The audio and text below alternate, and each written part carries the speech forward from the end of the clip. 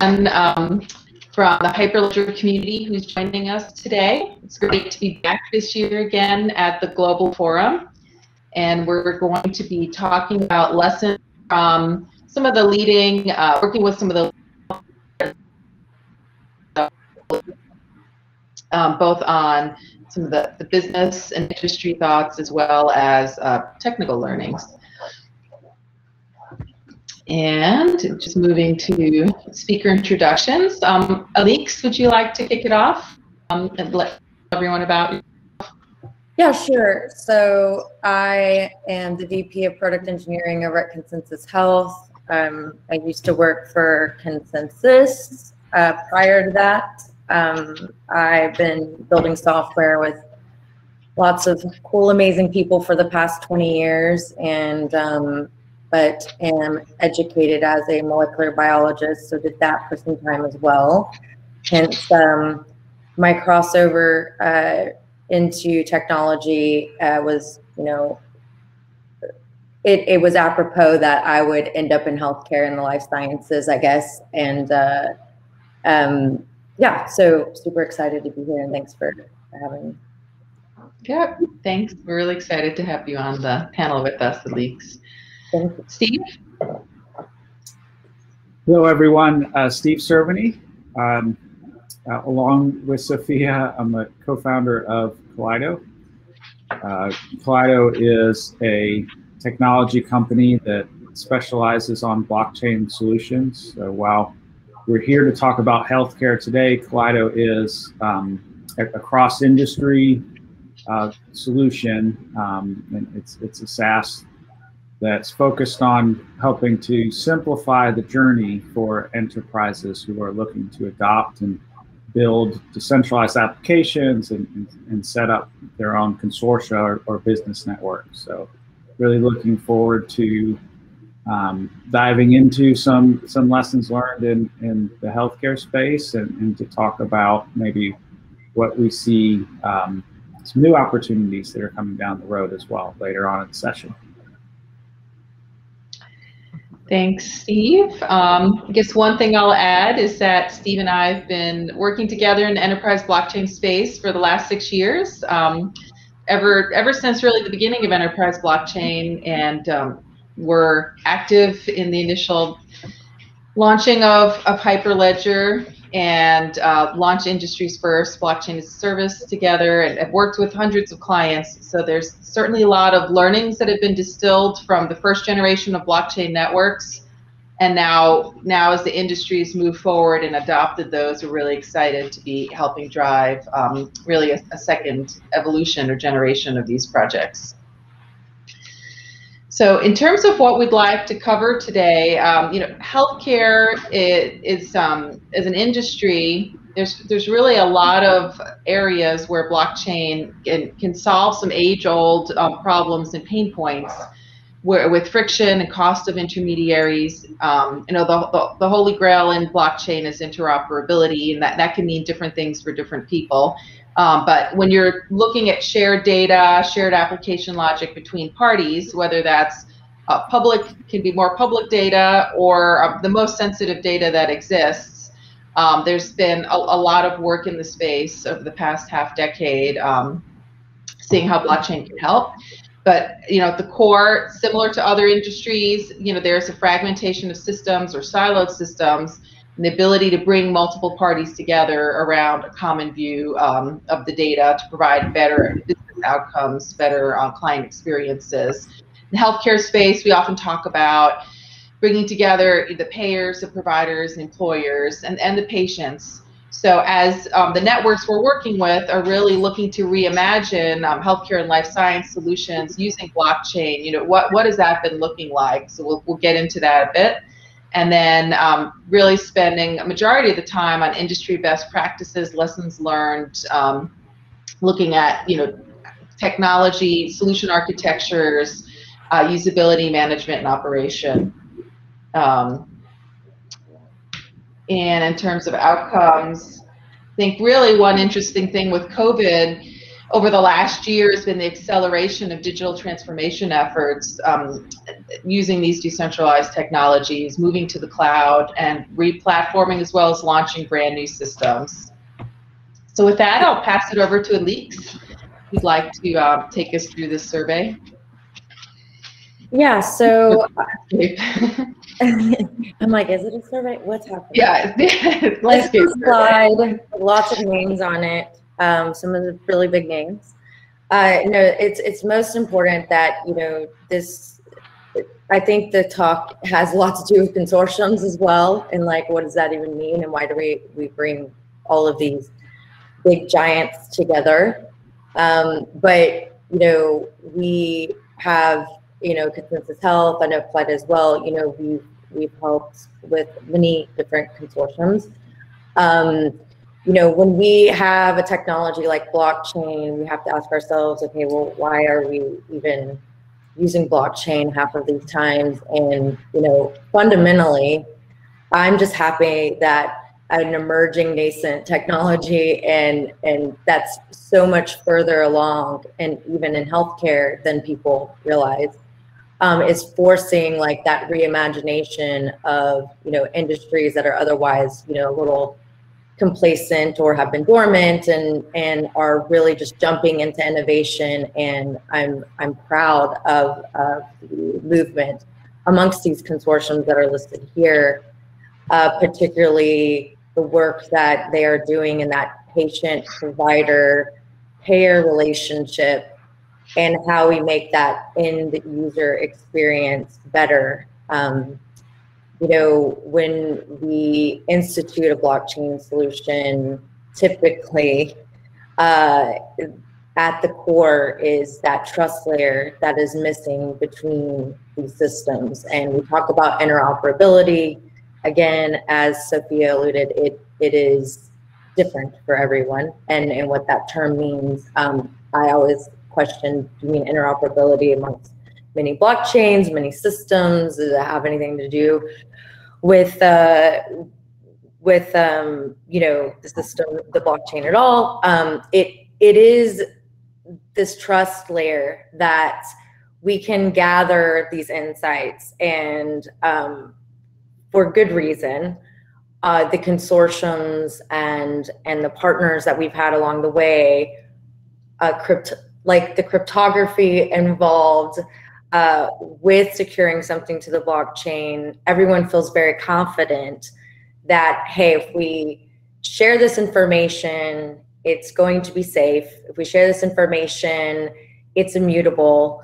Can we please centralize everything? Unfortunately, that's how it goes. So we centralize all this data in order to decentralize it later. And this is just the piece, stepwise way this gets done. Ultimately, after we could probably advance to another slide, because there's lots of big names, and you see that there's lots of consortiums doing lots of things. Sorry. Eventually, the end goal is, at least for the clients that I've worked with, is that there is this self-sovereignty of our healthcare, like digital blueprint, for lack of a better word off the top of my head. So the sense that the goal is the self-sovereign piece, and that we will have the ownership of that healthcare data, who sees it, who uses it. Then you get into topics that are like, you know, because I'm sharing this data, I'm receiving some kind of benefit or reward. And that leads us into the use cases beyond digital identity management, but into, you know, the clinical trials matching. Clinical trials have difficulty with recruitment and retention, you know, so we're now using this consortium and this shared data to glean results and compute, which a lot of people refer to as federated learnings or federated analytics. You know, so as far as that goes, the other use cases in our industry in healthcare and life sciences are also around just like that fraud prevention for insurance, and due to the verifiable credentials and the decentralized way in which somebody can control their own healthcare data at the end of the day. As far as this slide goes, you know, we talk a lot about how we have these data lakes, and then we have these data warehouses, and what we're moving towards, again, by evolving and bringing together these giants and these consortiums and sharing each other's systems, because this is the deal. Like what takes so long in a healthcare transaction is just the fact that some administrative person has to run over to their system and go, okay, let me tell you if in my system what you said is true, and then you can go get your medication, or then you can go have your service with your healthcare provider. If we could immediately make that decision on their behalf, because we're sharing that information and there isn't that additional administrative payload, we can have, you know, on-prem, like on-demand availability for our end user, which is the patient in specifically in the healthcare industry, right? So due to all of that, we're trying to evolve these data sets into these derived insights and this derived language of what that blueprint is, and mapping to their payer and provider relationships. And those payer and provider relationships, as they join, you know, systems and consortiums, they are able to better share and better to accommodate and alleviate those pain points that the patient's going through. And these are oftentimes very sick people. This is oftentimes people that are, you know, caring for someone's healthcare journey on their behalf and have a guardian or an advocate of some sort. So, you know, for all of us to come together and to alleviate some of these pain points is a tremendous effort, and it's going to be good for all of us at the end of the day. So some other use cases that we see, you could advance to the next slide. Thank you, Sophia. What are these slides? I think there's maybe some stuff missing in here, but that's okay. So there, you know, the other use cases that we see as well is, you know, the supply chain management. We're talking about medical supplies and pharma, and, you know, just that track and trace methodologies that blockchain so cleverly employs, and everyone, you know, tends to appreciate. You know, when we look at blockchain, really obvious areas of focus and vertices are, you know, financial services, and then another obvious area of focus is to me has always been healthcare, because that's where, you know, we have the need for an individual to be able to control that information, and we have a need for them to be the one that validates that information that's been collected against them. In the use cases of clinical trials matching, depending on like the therapeutic area of discussion, you know, having that distributed thought process of inclusivity of who gets to participate in those clinical trials, but also knowing that it's crazy, because when I entered this industry, I just assumed, I mean, I assumed so many things, but the person's getting the benefit of that participation and getting the reward and whatever tokenized way you want to do that, you know, that is something that we're trying to elevate in like clinical trials. And I know DTRA, which is like a decentralized trials and research alliance, they're, you know, doing a lot of great work there.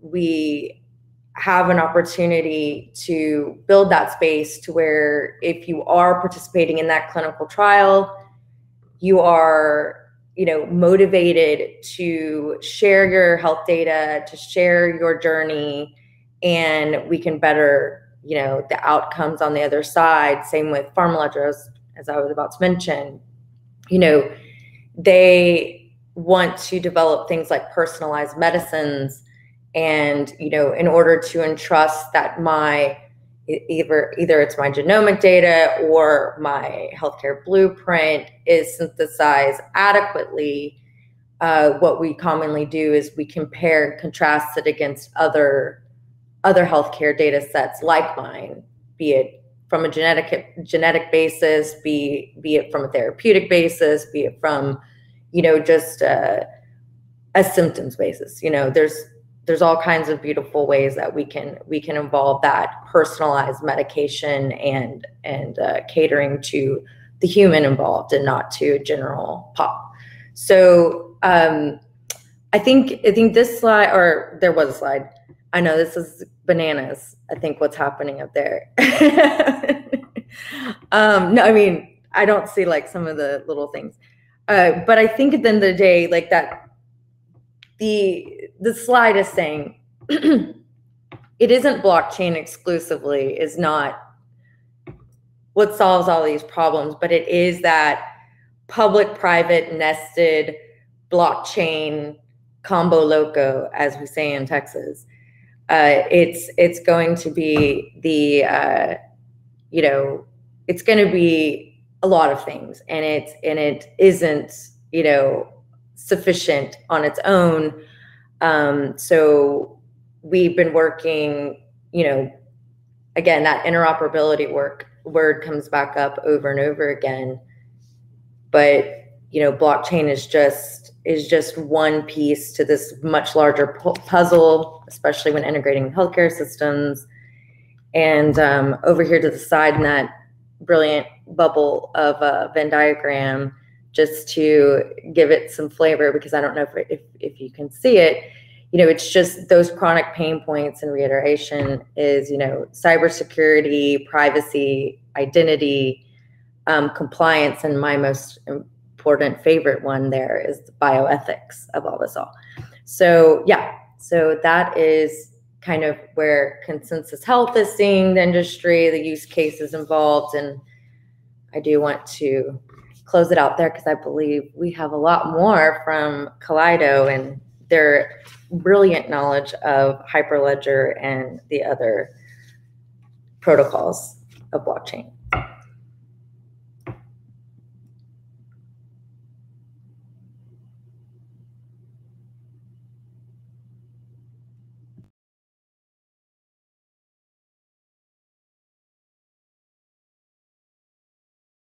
Sophia.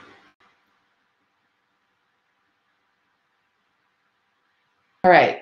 I was just trying to get back into present mode. Didn't realize the slide was a build. I thought there were some issues with just images. So, thanks, Alix. So I guess one interesting thing about, as you mentioned, really what is a blockchain consortia, some clients will start, or companies will start with an internal project in their own company, but then as these projects mature, you know, they bring in the business relationships that exist in their industry, and it can often be, you know, a co-opetition situation. So you have, you know, pay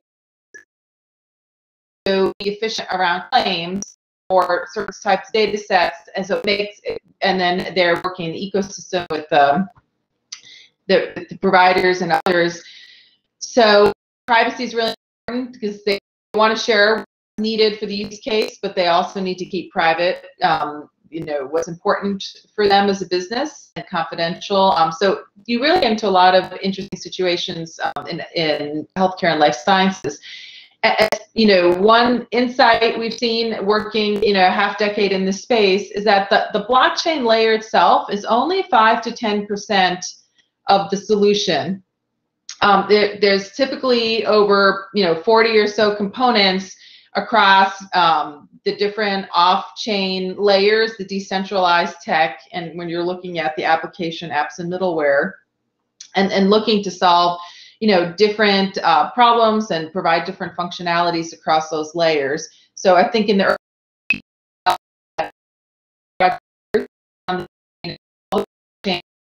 of enterprise IT is that companies need to privately exchange documents, There's a mismatch that happens. The applications are talking to each other.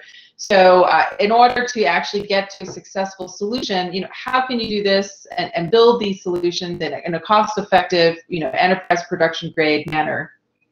So what you're really looking at with the enterprise blockchain solution is blockchain is the beating heart of that. And you can see that here. There's the data layers that people often look at. You're looking at the transactions, and Alix mentioned some privacy considerations, sending events, out and consuming them with other, back-end systems and vice versa. And then, of course, the middle and application tiers, as well as thinking about business operations and DevOps for this whole consortium with the decentralized parties. Kaleido is really built to approach these problems with a solution that takes the perspective of the network operator of the consortia and making these business networks radically simple for the enterprise, so enterprise grade. And we've been, as Steve mentioned, working across industries worldwide. What's really important for these consortia as they scale and grow is they need to have lots of flexibility and choice. So depending on the use case, they may start on one blockchain protocol and move to another as they see where they're getting the best trade-offs between performance and scale, security, privacy. And then as they're onboarding new members in their network, they typically start with maybe 5 or 6 participants, and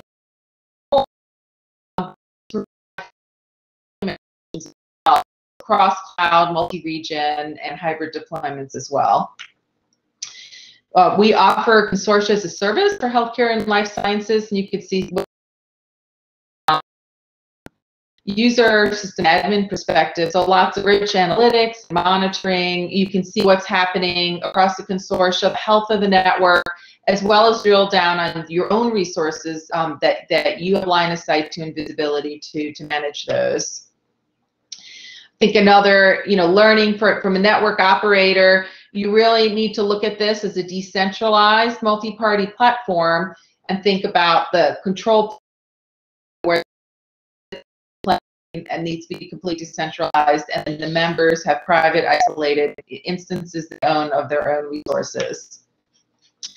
As I mentioned, we really, Kaleido's built for this in mind, and if you look at blockchain as the core, there's a variety, 40 different plug-and-play services across B2B collaboration, apps and integration, digital assets, key management, and more that come into play to be able to rapidly assemble these sorts of solutions.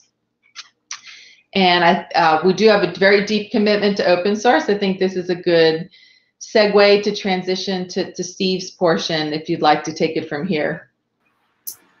Yeah, Sophia. Well, you were just mentioning a minute ago, really the full stack problem of building a decentralized solution. And there are open source, Hyperledger is obviously leading the way. There are open source communities focusing on different layers of that problem. So as Kaleido, we think about the full stack of the problem. I know ConsenSys Health does as well. We're involved in many of these communities from the protocol layers at the bottom, through to off-chain pieces like Chainlink and IPFS and others, standards bodies, things like tokens as well. And I want to spend just a couple of minutes to let you know about an exciting new project called Firefly that was just announced earlier this week with the Hyperledger Global Forum here. And if you think about that full stack problem, we see a gap. There's been a gap in some of the off-chain plumbing layers that Sophia was talking about a minute ago that are really important in highly regulated industries like the healthcare industry, where a lot of those consortia that Alix was talking about earlier would choose to implement their data flows off-chain. There are just too many concerns, around the fact that on-chain data is there forever, the ability to update that data, not just remove the data if needed. That alone is enough. Any leakage to parties, unintended. Each blockchain protocol works differently, but there are considerations and trade-offs there. And performance as well. So many of these healthcare use cases need high throughput or low latency. And so for a variety of reasons, those data flows are often built off chain. And that could mean for you in the past, that has meant for you, just a lot of work and plumbing and trying to reinvent the wheel and build those plumbing layers over again. And Firefly is, the first open source multi-party system. You may have heard that term in the industry before, but we sort of define that as, a larger system that's powered by blockchain. So there's still a blockchain running in the core, providing, the core value that blockchain does: global ordering, finality, shared source of truth, all of those sorts of things that blockchain's great at doing.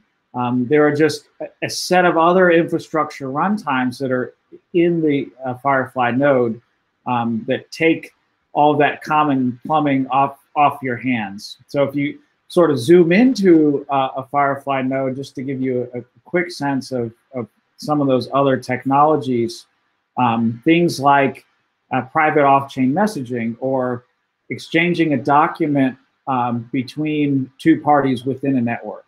How do you do that reliably? Chunk it up, symmetric encryption, PKCS7 encryption, deliver that across a pipe, reassemble it on the other end, with pinned proofs along the way, using the blockchain, for example, to guarantee that the document is the original document. And so those sorts of technologies are just there. They're just in the box. I really encourage you to check it out. We found that as many as 90% of the use cases, looking even more broadly across industries, have some of these sets of needs. And then sitting there at the core is this very simple API that just comes up, and you can code your applications with very simple APIs to just make those calls. Sophia, if you move on to the next slide. So I mentioned that blockchain is in the box with Firefly. Again, this is a new project that was announced. It's part of Hyperledger, the larger Hyperledger community. There is a support for the big three enterprise protocols, so Ethereum variants like Hyperledger Besu, as well as Hyperledger Fabric, which is coming, and Corda as well. If you want to learn more about Firefly, there is an entire half-day event going on tomorrow, Friday. If you want to sign up, you can see the schedule there at that URL. We'll also put into the chat. There is a link directly through the Hyperledger forum that you can get to this. It's what's called a co-located event, so sort of part of the larger conference, but it's dedicated as a launch event to Firefly. So it's a very exciting project. Hopefully that's just a few minutes on it, but we think it's going to be really important. The idea of these multi-party systems as a larger platform that especially for industries like the healthcare industry, where the data is almost always sensitive.